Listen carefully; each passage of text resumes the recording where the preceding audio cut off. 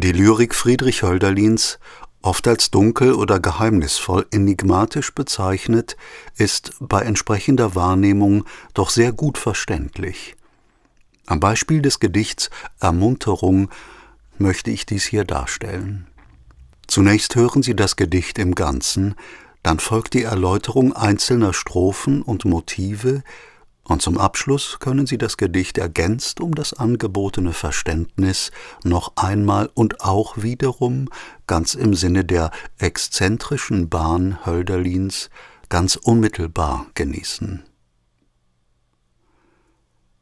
Echo des Himmels, heiliges Herz, warum verstummst du unter den Lebenden? Schläfst, Freies, von den Götterlosen, ewig hinab in die Nacht verwiesen? Wacht denn wie vormals nimmer des Äthers Licht? Und blüht die alte Mutter die Erde nicht? Und übt der Geist nicht da und dort nicht, lächelnd die Liebe das Recht noch immer? Nur du nicht mehr, doch mahnen die himmlischen, und Stille bildend weht wie ein kahl Gefild der Otem der Natur dich an, der alles erheiternde, seelenvolle. Beim Jova bald singen die Haine nicht des Lebens Lob allein, denn es ist die Zeit, dass aus der Menschen Munde sie, die schönere Seele, sich neu verkündet. Dann liebender im Bunde mit Sterblichen das Element sich bildet und dann erst reich bei frommer Kinder Dank der Erde Brust die Unendliche sich entfaltet. Und unsere Tage wieder wie Blumen sind, wo sie des Himmels Sonne sich ausgeteilt im stillen Wechsel sieht und wieder froh in den Frohen das Licht sich findet.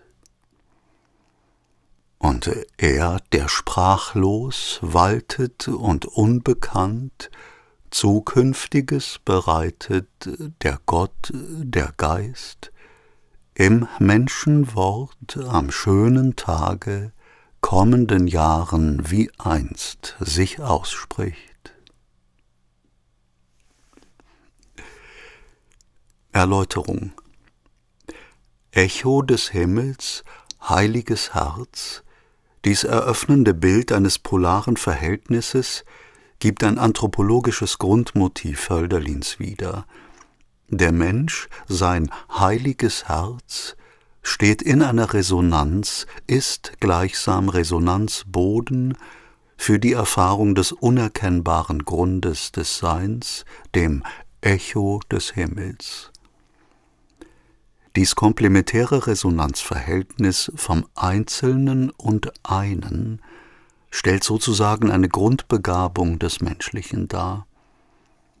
Der kulturelle Horizont dieser Begabung aber, so Hölderlins Blick auf seine Zeit, ist verloren gegangen. Warum verstummst du unter den Lebenden, schläfst, Freies, von den Götterlosen, ewig hinab in die Nacht verwiesen? Hölderlin hat diesen Verlust mit dem weiteren Aspekt einer Vernunfteinseitigkeit auch in seinen theoretischen Texten oft betont. In der Aufzählung religiöser Epochen und ihrer Orientierungen, sonnengöttlich, weiblich-chtonisch, platonisch-geistig und schließlich als Liebesreligion, befragt er die immer noch lebendige Wirksamkeit der Traditionen. Wacht denn wie vormals nimmer des Äthers Licht, und blüht die alte Mutter die Erde nicht, und übt der Geist nicht da und dort nicht, lächelnd die Liebe das Recht noch immer? Direkt spricht er den Menschen seiner Zeit, den Typus der Moderne, in seinem Verlust an und hebt sogleich die weiterhin Stille bildende Kraft, das Echo des Himmels, die unverbrüchliche innere Ansprache, den Otem der Natur hervor. Nur du nicht mehr, doch mahnen die himmlischen und Stille bildend weht wie ein kahl Gefild der Otem der Natur dich an, der alles erheiternde, seelenvolle.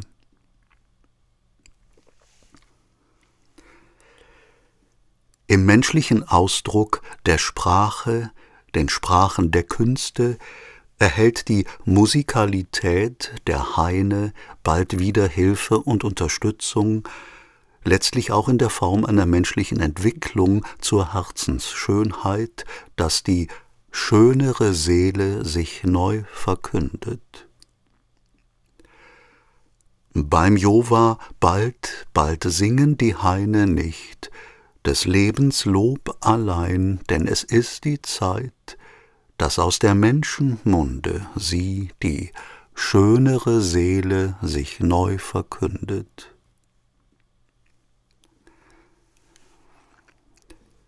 Das Motiv der folgenden Strophe ist womöglich nur verständlich, wenn man es aus früheren Traditionen schon einmal erfahren haben mag, etwa aus der lurianischen Kabbalah, wie etwa auch kürzlich von einem zeitgenössischen Philosophen Hans Jonas erinnert.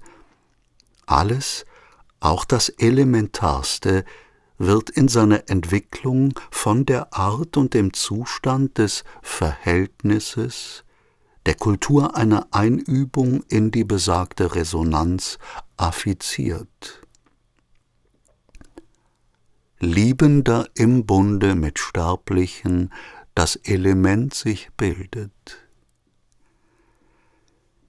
In diesem kosmologischen Grundbild der Entwicklung eines ja auch urgründig Vorhandenen, also eigentlich zu Erinnernden, erhält das Tun und die Verantwortung des Menschen eine unermessliche Dignität.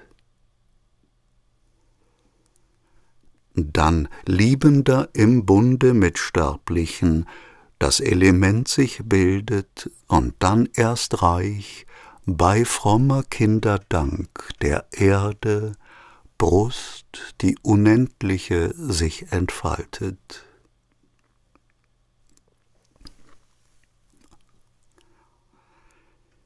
In der Zusammengehörigkeit der Lebensnähe, in dem Bild von der Erde Brust und dem Unendlichen, offenbart sich die monistische oder holistische Grundstimmung Hölderlins, einer unverbrüchlichen Immanenz.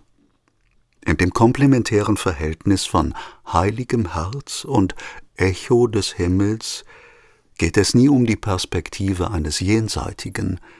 Das Transzendente ist stets Teil der Immanenz und nur ihr unerkennbarer Teil.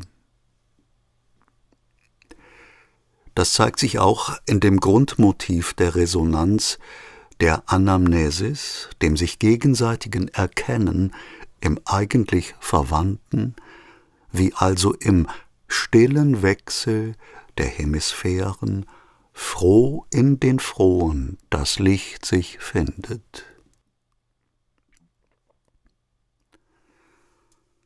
Und unsere Tage wieder wie Blumen sind, wo sie des Himmels Sonne sich ausgeteilt, im stillen Wechsel sieht und wieder froh in den Frohen das Licht sich findet.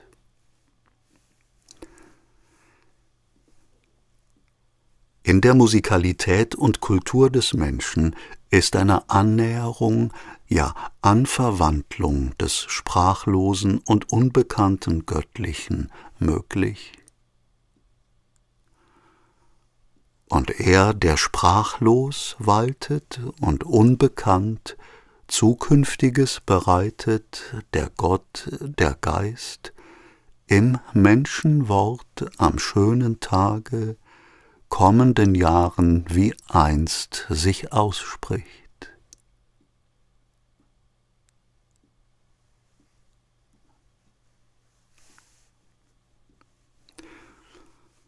Und nun noch einmal das Gedicht in ganzer Länge. Echo des Himmels, heiliges Herz, warum verstummst du unter den Lebenden, schläfst Freies von den Götterlosen, ewig hinab in die Nacht verwiesen?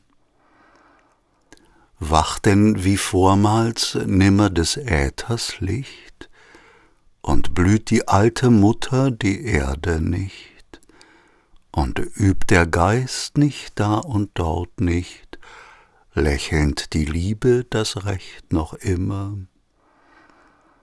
Nur du nicht mehr, doch mahnen die Himmlischen, und stille bildend weht wie ein kahl Gefild der Otem der Natur dich an, der alles erheiternde, seelenvolle. Beim Jova bald singen die Haine nicht des Lebens Lob allein, denn es ist die Zeit, dass aus der Menschen Munde sie, die schönere Seele, sich neu verkündet. Dann liebender im Bunde mit Sterblichen das Element sich bildet und dann erst reich bei frommer Kinder Dank der Erde Brust die Unendliche sich entfaltet. Und unsere Tage wieder wie Blumen sind, wo sie des Himmels Sonne sich ausgeteilt, im stillen Wechsel sieht und wieder froh in den Frohen das Licht sich findet.